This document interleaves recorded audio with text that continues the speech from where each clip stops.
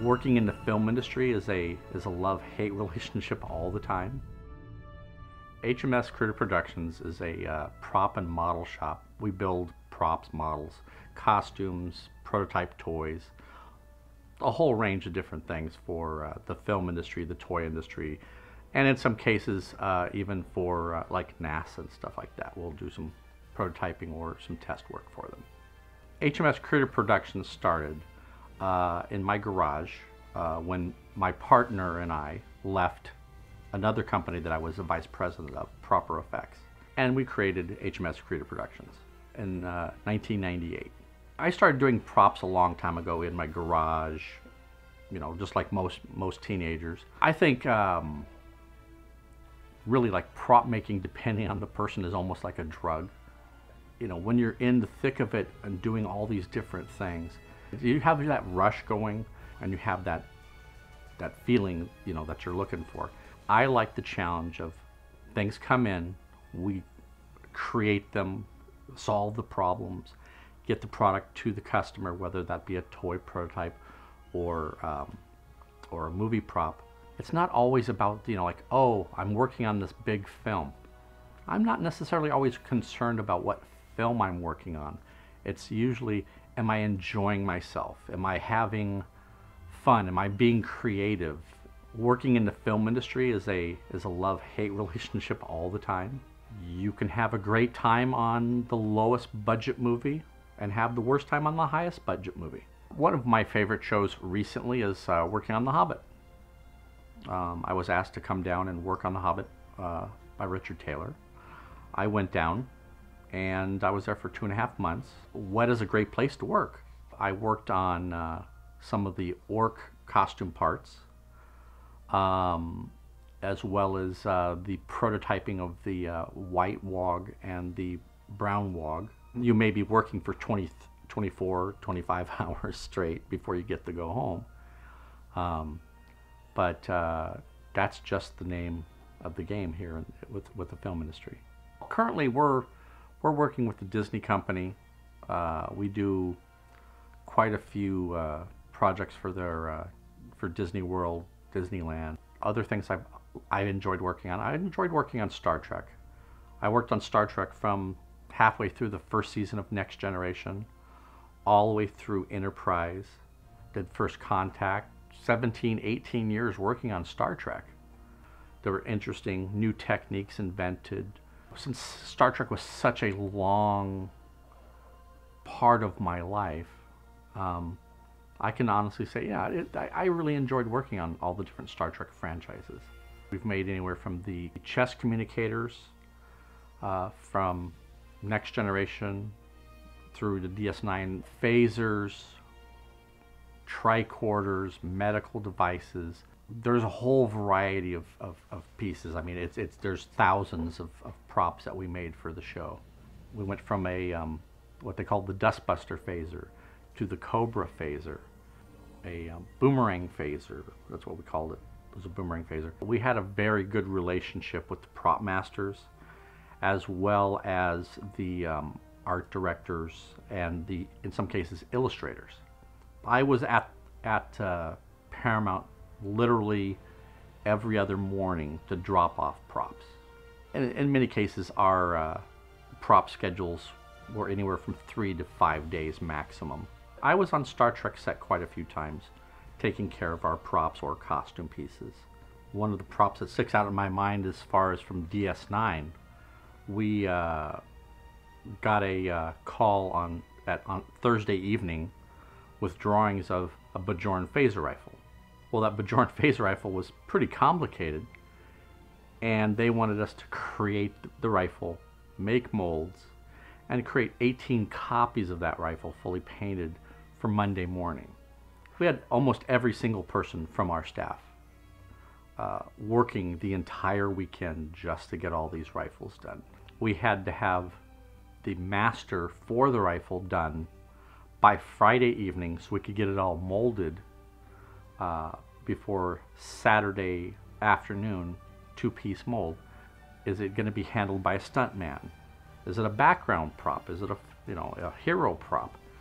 All these things all have to be calculated into how you're going to do the prop, let alone into your budget. When you had a budget, you had to meet the budget. You couldn't go over, because if you went over the budget, it was coming out of your side of everything.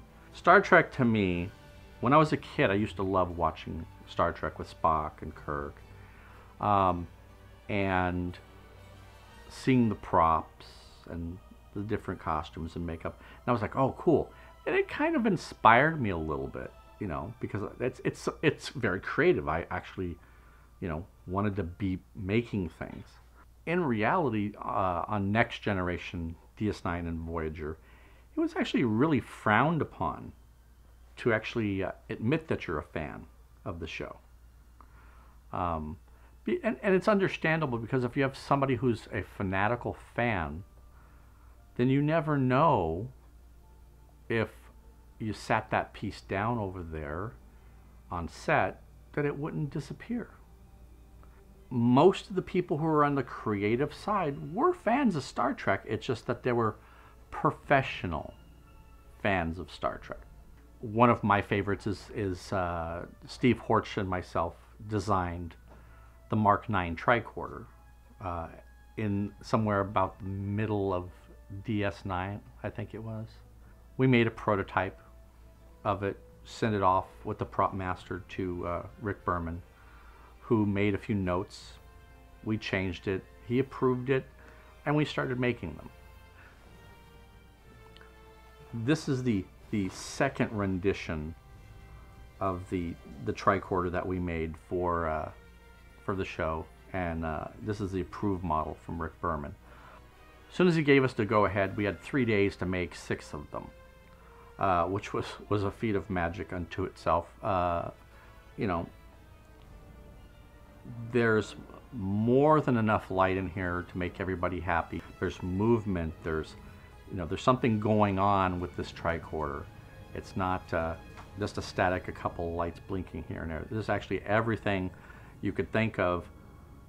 Lights everywhere are blinking, moving, so it actually has a function to it. That was one of the major things that Rick Berman wanted to make sure that we had, was movement, make it look like it's functioning. This is one of the pieces that I'm actually really proud of, because of the fact that it did everything that we wanted it to do in a little tiny box. And it's actually become one of the most popular tricorders besides the original series tricorder. It's one of those portfolio pieces that, you know, almost a once-in-a-lifetime kind of thing. The industry's been changing a lot. We've went from, you know, having small TV screens to TV screens that we can actually put into a prop now. We don't have to be tethered now. We can actually do graphics for a tricorder, for instance, and load it onto a micro SD card and install it into the screen itself. You can have all kinds of props now that do everything you've ever wanted them to do. If you're going to stay in this industry, you need to not only embrace the old, but you're going to have to embrace the new now. There's so many new changes coming into the film industry from outside, from different manufacturing techniques and so on. So you're no longer limited to trying to sculpt something out of a block of clay or a piece of wood. You can now sculpt it in a computer and have it output as almost as a finished product now. Everybody's afraid that these new technologies are going to be taking away from all these jobs that, you know, people think that they're going to lose. Well, there are a lot of people who were physical builders before who are now getting into the 3D field and are much more advanced than the people coming straight out of schools. To continue on in this industry, or actually any industry at this moment, you have to move with the technology, not against it. I could be at home and have an idea and suddenly turn the machine on from home and start printing a part at 12 o'clock at night. And when I come in the next morning, if depending on how long the duration of the part's going to take to print, I may have the new prototypes sitting waiting for me when I get there. I think the advantages are going to outweigh the disadvantages in the long run. As long as we don't lose sight of the past, we're good. And, well, as long as they don't actually invent the replicator, we'll still be in business.